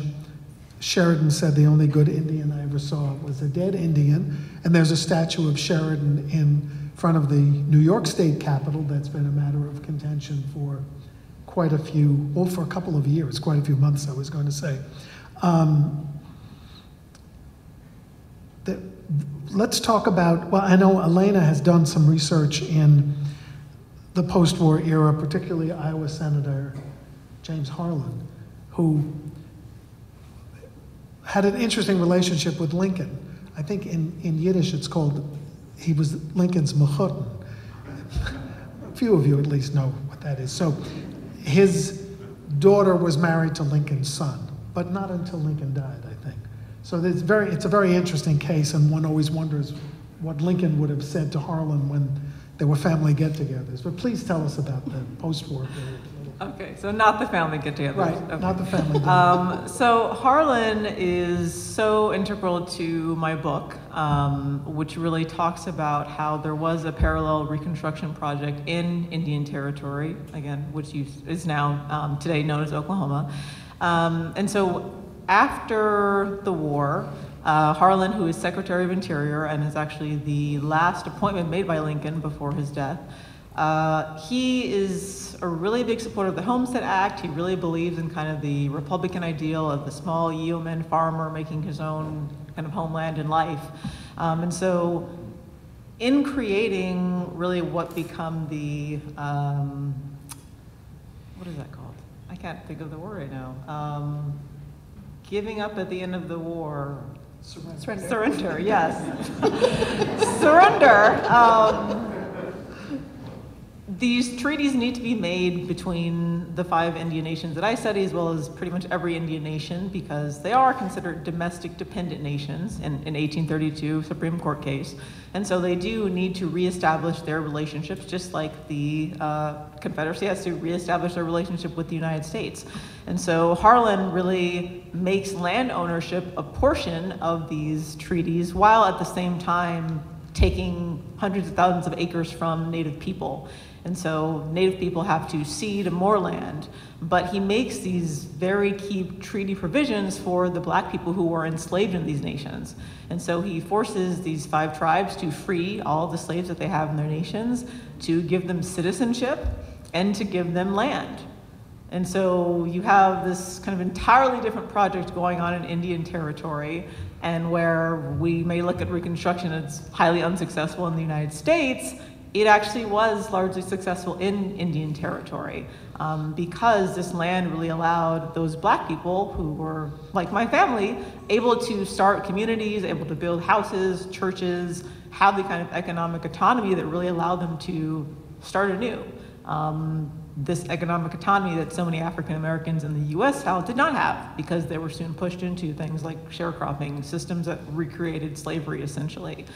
So Harlan and his kind of idea of what emancipation and Reconstruction could look like, he was really kind of allowed to have a lot of freedom in crafting this in Indian Territory. And so that is such, I think, an important other part of the African American post-Civil War experience that I'm kind of trying to get out to the world, because I think a lot of people don't know many of those things, the slave owning, the treaties, and then how these treaties really were the foundation for what eventually becomes the land runs and all of this native dispossession that then creates the state of Oklahoma. I must admit, until your book, I didn't know any of this about Harlan. Is there any, this may be wishful thinking from a one-time hero worshiper, but is there any evidence that in their developing friendship beginning in '64 and on, with their children's engagement, that Lincoln might have engaged with Harlan on discussing policy? I have not found it yet. I mean, I'm looking for some of his papers. I was actually contacted by someone after my book came out who I guess his law firm is now like what used to be Harlan's law firm. Like it has actually his papers. wow. It took over, I guess, the name. I think it may be housed in the same building. And so he's actually going to send me some of the correspondence that he has with various people. Whether that's in there, I don't know. But So you've got an article left. One of the most exciting but also disheartening things is when you write a book and someone calls you and says, I'm a descendant of so-and-so. You didn't know about this, maybe you want to, you try not to tell the world, as you just did, but it's exciting when it comes up. Harlan's an interesting figure. The Lincoln children spent a lot of time in Iowa, not just Robert, obviously, because it was his in-laws, but little Tad, who was not so little in the late 60s, spent time in the Iowa home of the Harlan family. Just, what about Sherman and Sheridan? I mean, Sherman was making provisions for land for black people. It was kind of overridden, but in his original surrender terms, accepting the surrender of Johnston, but he doesn't seem to have extended his focus to Native Americans. right, and I think that's, if anyone knows about kind of the, like, what could have been with Reconstruction, that is often used as the idea of what could have been. Sherman, while he's traveling through the Sea Islands in South Carolina, he comes into contact with what are today known as Gullah Geechee people, who have a very kind of distinct African-American diasporic culture. The people tell him, what we need from you is land. We need to be able to farm and really kind of have this permanency in this place that we have lived and labored on for generations, for many of them. And so Special Field Order number 50 really kind of created this idea, this plan really, that these people would break up their former owners' land and have allotments for each of them. And then after the Civil War, the Republicans were not really able to mount the kind of support needed to keep that going and to expand it into the United States, which is what some of the more kind of radicals like Thaddeus Stevens really kind of were hoping for. And so I think Field Orders 50 and Sherman are kind of our picture into Republicans who weren't even necessarily very radical, but who did see the need for something after emancipation, because a lot of former slave owners were not willing to let go, obviously. But at the same time, it was so difficult for many of these white men to imagine taking land from a white person and giving it to a person of color, even if that person was a traitor, a former Confederate. Yeah, and then relegated many people who got the original land to a life of sharecropping and poverty. I discussed Sand Creek really in passing. I think we need to hear more about the Sand Creek massacre and why more people, I know some people did condemn Chivington, that's his name, right? Well, because he wanted to hire political office, but the Sand Creek massacre destroyed any opportunity for that. So there was some pushback on him for his extraordinary acts with his men. So this is something that goes on when the focus of the press and the government is on winning the war. I mean, it happens right after Lincoln's re-election. Was there outcry? I mean, we should talk more about what is the massacre? Yeah, I mean, to me, the massacre is actually just Evans and Chivington really realizing that their campaign with 3rd Regiment that they'd created in Colorado was bloodless. And they were like, oh, well, that's not really good for our political careers. There's all these negotiations going on in the background. And originally you have the Treaty of Fort Laramie. And then I think in 1961, another expert would have to correct me on this if I'm wrong, but Evans becomes the governor of Colorado, correct? And then I think in 61 or 62, they have to sign a new treaty, the Treaty of Fort Wise. And it essentially pushes the Cheyenne people to a very small portion in southeastern Colorado of largely unusable land. And I want to say it was, you mentioned him in your opening, it was Black Kettle, Chief Black Kettle? Yeah. Who as a peace chief is attempting to negotiate with well, through another individual, but specifically with Evans, to not be engaged in a fight, essentially. And there's some back and forth. Evans issues a first proclamation stating that he will, as long as the Indians can get to their agencies, that would be a space of replete for them. And then at some point in time, he creates the 3rd Regiment, and then after that, he issues a second proclamation in which he makes it legal for citizens to kill Native Americans and take their property as payment for the killing. Black Elk goes to Fort Lyon, or not Black Elk, Black Kettle goes to Fort Lyon and is there waiting, and then ends up at Sand Creek. And on the morning of November 29th, 1864, Chivington, who is in charge of the military regiment, decides that it's his best political move, I guess, to march. And he takes his men and he slaughters Native women, children, and elders at Sand Creek. It is incredibly violent. His regiment's largely untrained, right? The 100 Daysers. And by the time they get there, they're intoxicated. But the acts of violence that they perpetuate against Native people during this massacre, aside from just the killings, are barbaric. They scalp Native children, they scalp Native women, they take repeated scalps from the same natives. As you mentioned, they perform sexual mutilation on Native women. And then once they are finished, they take their body parts on a parade through downtown Denver to demonstrate, I guess, the success of their campaign. Yeah. Including fetuses, we should mention. Yes. They took fetuses out of women and paraded them as well. And Caroline, it wasn't even just Colonel Chivington. He was in collusion with the governor of Colorado. With Evans, yes. John Evans, Yeah. right? Isn't that right? Yeah. And he was condemned but never prosecuted, right?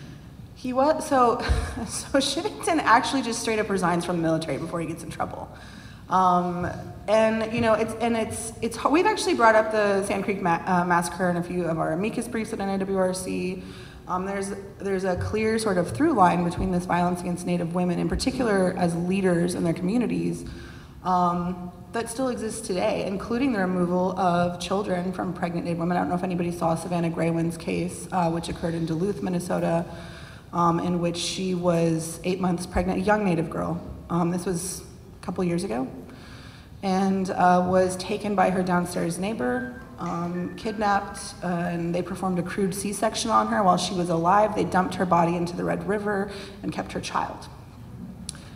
And it was really only like the work of a couple of advocates that actually led any sort of investigation into this case. But that type of violence against Native women has just been a constant through line within sort of America's arc, right? And I guess if I could just talk maybe a little bit about my work too right now, I know that 55% of Native women experience domestic violence, 56% of them will become victims of sexual assault. And 96% of that violence is perpetrated by a non-Indian. And it has to do with what you just mentioned, with the jurisdictional issues and the kind of failure to prosecute in these situations, which is ongoing today. I mean, that's still the case today. There was actually a 1978 Supreme Court case called Oliphant v. Suquamish, which stripped tribes of their inherent authority to prosecute non-Indians for crimes committed in tribal land. That stuff matters today. So a lot of these things that might have existed pre-Civil War, Civil War, during Reconstruction, certainly like 1885 with the Major Crimes Act, Public Law 280 in 1953, basically every decade of our history, there is some sort of policy in place that directly impacts the safety of Native people. And the Sand Creek Massacre is really just one event on a long line of those situations. But I think we needed to hear more about it, and the through line, as you put it, important. So we have time for your questions, and we have a microphone here. So I would invite anyone who has a question to please come up. You can take off your mask at the mic and then put it back on. Good, we have our first volunteer. As distressing, even depressing as these events are that talking about a lot. Equally distressing and depressing has been the virtual ignorance of the American public to any of it. The first time I heard about it, and I like to consider myself a reasonably educated individual, the Sand Creek Massacre was when I read a fictionalized account of it in the novel Centennial by James Lynch. And I looked it up and I thought, this couldn't have happened.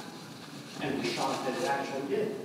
Last year, we had the 100th anniversary of the Tulsa race massacre. I wondered why, in my 73 years, I'd never heard of this before. You know, we really have whitewashed a lot of this history, no pun intended. But equally distressing and depressing is today's movement, very prevalent, very strong, to cover up all of these things, continue the whitewashing, and making us as a nation even dumber and more blind to some of these warts on our history. Sorry, didn't mean to get on.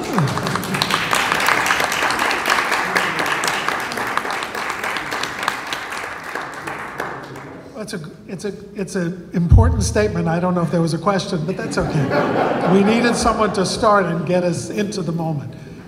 Anyone have any questions? Yes, come up, please. Of course. Wanted to wait closer. Thank you so much for everybody sharing. You had mentioned McGritt versus Oklahoma, and I was wondering if other tribes would see that as an opportunity to pursue their own, case, maybe in front of the Supreme Court about expanding their jurisdiction. Yeah, McGirt is a really interesting, I really love your sweatshirt, by the way, I'm sorry. Big call out to Urban Native. McGirt was a really disturbing case, right? And as a Native, as an advocate who focuses on anti-violence, it was difficult, I think, even for our organization to write the amicus brief that we wrote in that case. And I think, so just so that everyone has the backstory on this, Jimmy McGirt was a Native American man in Oklahoma on what was technically off-reservation land. And he sexually assaulted his granddaughter, I believe. He was arrested and convicted and prosecuted by the state of Oklahoma. Because when you commit a crime as a Native person, or if a crime is committed against you, it matters where you are, right? So he commits his crime off reservation land. Even as a Native person, the state's gonna prosecute him, all right? And this is all really complicated and very wrought. He argued that the state of Oklahoma actually did not have the jurisdictional authority to prosecute and convict him because the United States Congress, which has plenary authority in Indian country, had not officially in any sort of congressional action abrogated their treaty, meaning that the entire eastern half of the state of Oklahoma was still Indian country. So now you have a Native man who has committed a crime, an atrociously horrific crime against a Native child, and who is going to prosecute, right? And it kind of became a dog whistle, actually, because someone's going to prosecute. It's usually going to be the federal government in that instance, so I will tell you that. But it was so I say the facts of the case to point out to everybody, in case you go home and read it later, that I acknowledge that it was not an ideal set of facts, right, for us to kind of set up this huge win for Indian country, because that's what it was. Ultimately, Neil Gorsuch, who writes the opinion, states that at the other end of the Trail of Tears was a promise and the United States needed to uphold it, and found for the tribe, right, that land was still Indian country. Now, there's an ongoing debate around this even right now, even today, actually, that's persisting, both within the state of Oklahoma with Governor Stitt and also within the federal court systems. But do I think that other tribes are going to attempt to utilize the argument? I would hope so, right? Treaty abrogation within US courts, though, is more commonplace than treaty enforcement or upholding. And I don't think anybody was really expecting, at least from a non-Indian perspective, Neil Gorsuch to be the person to uphold that. Now, we all knew from his time having served in the court that he served in prior to, that he was actually very pro-Native rights.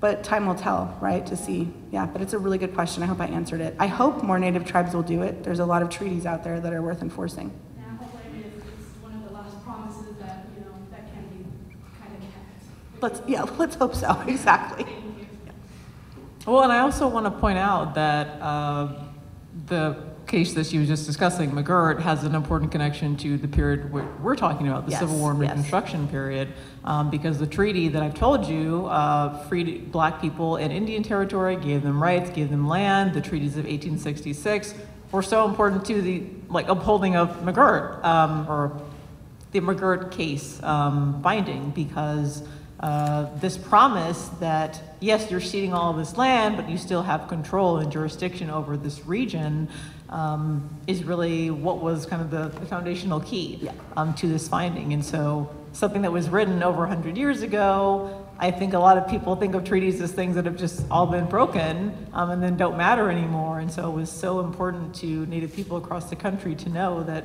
something could be upheld even in this kind of political context. Yeah, something other than hunting and fishing, right? Which is usually all that's carved out. Questions?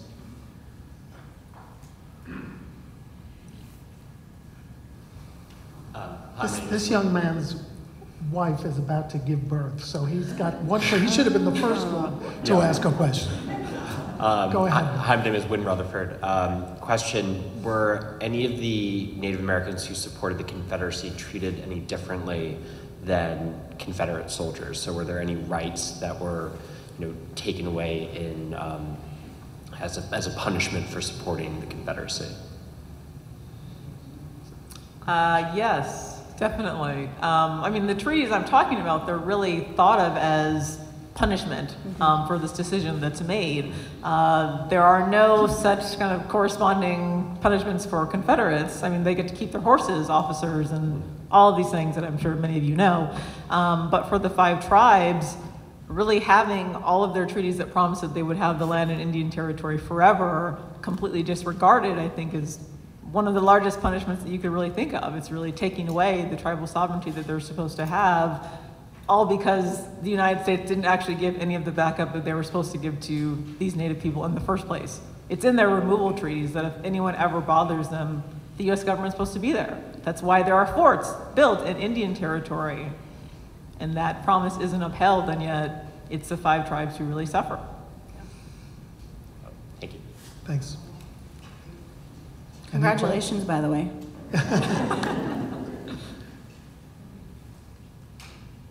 I know no one wants to line up, so I think we should be patient as each person comes forward. I want to say thank you, first of all, because this is extremely educational, and as a former educator, 29 and a half years here in Miami, it's heartwarming that we can have such a forum as this to be educated, become educated, okay, so that we then can educate those that come behind us, okay? The 5 tribes that you mentioned, and by the way, I am a partial Cherokee, so yes.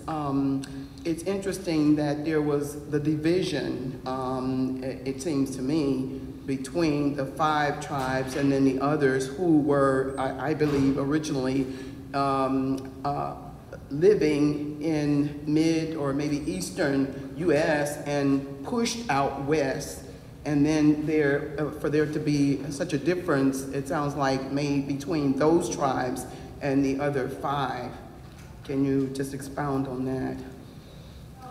So the 5 tribes are some of the first to be pushed from the southeast, where they're originally from, to the farther west, and it's really something that they've been doing, especially the Cherokee, since the early 1800s. But with what I guess probably people are taught of as the Trail of Tears, Indian removal, with that in the 1820s and 1830s, they really become some of kind of the first, what I would almost call settlers in a way, of this region. And so there are already Western people like the Osage, the Comanches come in and out of that area. And so they already are people who claim this place, but the 5 tribes are seen differently, as I kind of alluded to in my intro, by the federal government. So because they are seen as more civilized, more like white Americans, they're treated differently. And so they are almost treated like kind of a precursor to the white settlers who come later. And so there is an American defense of them. to kind of return the violence of Western peoples raiding them. And so it really is kind of a surprise to the 5 tribes that there is no one that kind of comes to their aid, because they had been given somewhat preferential treatment. I'm saying preferential treatment, obviously they're still forced out of their homeland, so just to be clear, but. Yeah, they still had to go to Oklahoma. Right, I want to go there.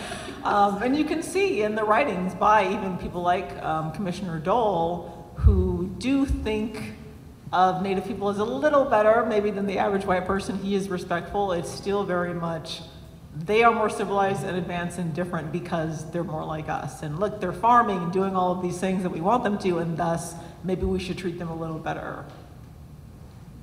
Thank you. Yeah. Thank you. Yes.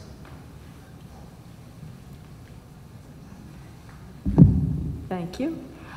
With the recent advice from our Governor DeSantis here in Florida that we are not to teach any historical information that might provide discomfort to the students, well, I dare say that you see a trend here that the United States has been very Putinesque in co-opting Indian land, preventing Black Americans, their rights, gay Americans, Jews, and we go on and on and on. And I love my country, don't misunderstand. But how do we disseminate the information here in the state of Florida without offending kids' sensibilities? Thank you.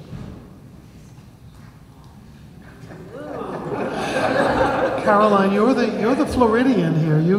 Yeah, well, You if should you ask, answer the local and question. I will say, if you ask my students or really anybody that has met me, I show up very authentically as myself in all spaces. But and I rarely, I mean, I hate saying this, but I don't know. It's how do we get? Yeah, that's a really difficult question that could get me into trouble. So, you know, I mean, you could argue, right, that we all teach race. We all teach critical race theory. All of us in our own way up here. That is what we do. It's become a weird boogeyman of sorts. But again, I think that children are, I mean, like even my son is able to hear things and not feel, you know, he's like, oh, well, I didn't know that. Thank you for telling me. They're not, I don't know where this notion is coming from other than racism and ongoing oppression. But how do we get them to not feel like that? I don't think that they do feel like that. I think that our children, and in particular our youth, have an incredible capacity to love and to learn from each other and to build good kinship with each other without, you know, inheriting, right, a lot of our own personal biases and prejudice. And yeah, I think it is up to a lot of adults too to make sure that those conversations are had inside of our homes. But I don't know. I mean, that's a difficult question to answer. And it's odd. I mean, it's such an odd propaganda thing. I don't know if you want to add. I would say Florida is not the only state where this Texas is happening. Texas is doing it too. Right. Yeah. Virginia. Texas, yeah. So South this is Dakota. a trope of, you know, parents exercising their rights to control curriculum. It's locality by locality to be sure, but it's not just Florida. It is weird too, because and I've had a few conversations with, I grew up in Texas primarily, and I have had a few conversations with individuals that I know in our family who have no idea what critical race theory actually is. And so if you ask them, you know, like, what is your opposition to learning about this in your school? What's your opposition to your child hearing about this? What they will tell you, that's not what it is though. You know, it's whiteness is a societal construct that has benefited dominant society. And if you talk about it as a construct versus as like an inherent trait somebody has just by the color of their skin, then it becomes, I don't know, less of it becomes easier to hear. But it's the truth, it's reality. And people just have to learn, they have to hear it. And it might take 2 generations, but it'll happen. And you can't keep it out. Yeah. It's going to come out. Fortunately, young people have such tremendous access, for better or for worse, beyond the classroom, that there is no way to inhibit the dissemination of information, or unfortunately also misinformation. but there will be plenty of choices for them to make based on a lot of information. I never thought I'd say that about the web, but it may be the last best hope, as Lincoln would say. With that, I want to thank Caroline Laporte, Elena Roberts, and Frank J. Williams, and George Amanillo.